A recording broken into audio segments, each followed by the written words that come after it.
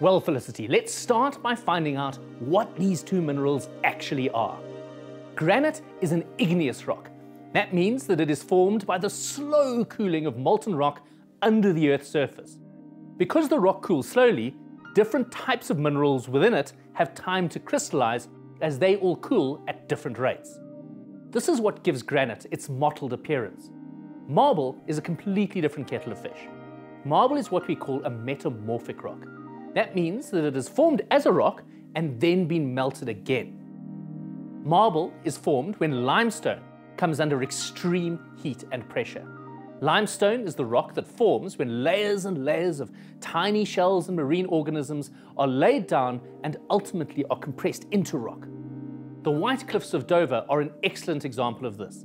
When you look at that limestone under a microscope, you can see all of the little sea animals that make up the rock.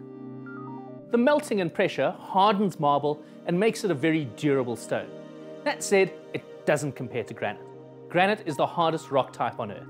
It is incredibly durable and doesn't erode easily.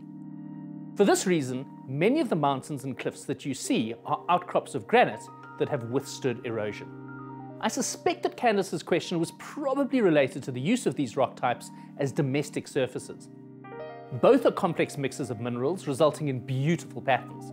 Granite is definitely more durable, so use that on most surfaces, including your floors and your kitchen. Marble tends to have softer colors and patterns and so tends to be used in bathrooms.